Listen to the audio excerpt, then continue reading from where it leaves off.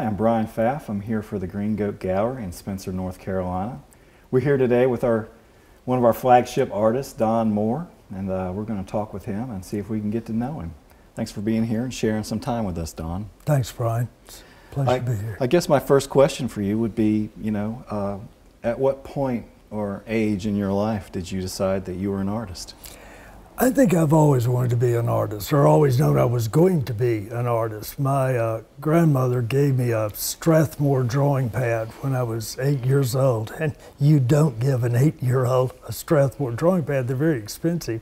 And I did a drawing of a Christmas card and gave it back to her, and she had it framed, and now my mother got it, and then I have it, but that's how I know. That's the earliest that I know of at that point, but I think always I've known I wanted to be an artist. So in the early days, your family seen the potential for you and they supported you and pushed you along in that direction? They were really great. They didn't know anything about art education, and growing up, in many ways I did all the wrong things. I did coloring books, and I did paint by number, and I did all kinds of things, copying, all kinds of things that as a educator, I know you're not supposed to have a child do, but what was great was they gave me the freedom, and they just sort of said they would supply me with paper, and as long as I didn't draw on the wallpaper, they were pretty open to me drawing. Also, I had older brothers, and I can remember I didn't know that you progress certain levels at certain ages, and I would see my brothers doing a drawing, and I would copy what they did, and the one I still remember, I was, let's guess, before 8 anyway. I was laying on the floor in the living room, and my brother was across from me. We were both on our back, and he drew a football player, and he had the arm up in a position to throw the football, and he left, and I laid there and looked at, I understood what he'd done, but mine were these little stick figures, with everything moving that way, and that was kind of a breakthrough artist. So from a young age, you knew. Very young. That's very great. Young. Some artists, I guess, they don't know until they're older. So. I joke I would have done whatever it took to get out of Alabama, but no offense to our friends from Alabama. Oh no. So what inspires Don Moore these days? That the artist that has been everywhere, from what I hear. What inspires you these days when you work? Well, I love figure painting, figure drawing. This morning I was in Mooresville there's a group that kind of a phenomena really is that all over the country these figure drawing open sessions are opening up. You pay $15, $20 and you have a model for 3 hours, and there's a group this morning, there were 8 of us, I think, and we drew the model for 3 hours, and then I sometimes paint from the drawings. I don't, I can't afford to hire a model. I don't really know anybody one person who can, but I can do the drawings from the model and then paint from the drawings. And maybe the Green Goat Gallery can arrange for you to do some model figurative work. That would be exciting, especially for me. For about 15 minutes. I always say everybody's embarrassed the first time they go to a life drawing session, and you set up. We had always had, when I was in college, the models always wore bathing suits back then. And naively, I thought that's probably what old masters did, is that the model was really wearing a bathing suit, and they just painted them in the nude. So the first time I drew from a nude model, when I got through, I was so tense that I drew a bathing suit on the model to kind of cover it back up again, I guess. I don't think I would have done that. So tell us about, we have a piece of your work displayed here for the audience to see. Tell us about this painting.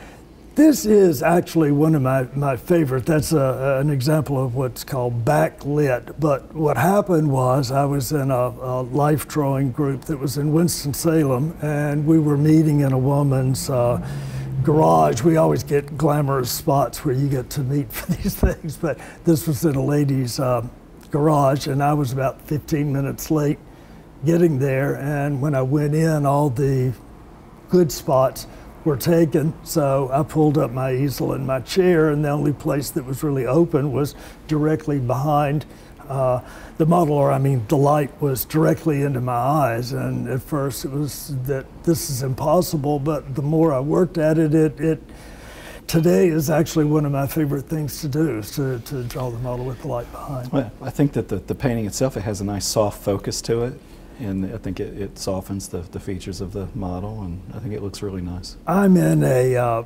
plein air painting group now in Salisbury. We meet on Fridays and we go out to paint, and the emphasis in plein air is kind of impressionist painting.